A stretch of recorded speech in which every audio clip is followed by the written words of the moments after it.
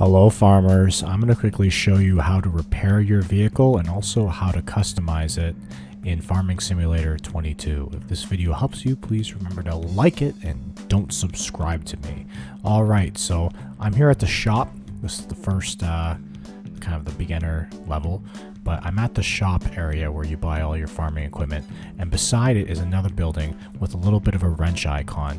So if you've been using your tractor for a while and you're starting to see the repair icons going down, just drive the tractor in between these yellow lines, right? So put it right here, and this works for any vehicle, not just tractors.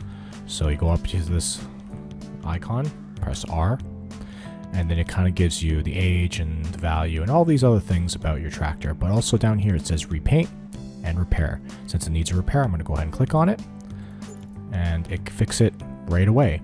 And like as well, the paint condition can be an issue, so you are going to have to repaint it eventually. I wonder what it would look like when it's all the way down though. I'm kind of curious. Anyways, that's how you repair and repaint your vehicle, if this your tractors. If this video helps you, please remember to like it and don't subscribe to me.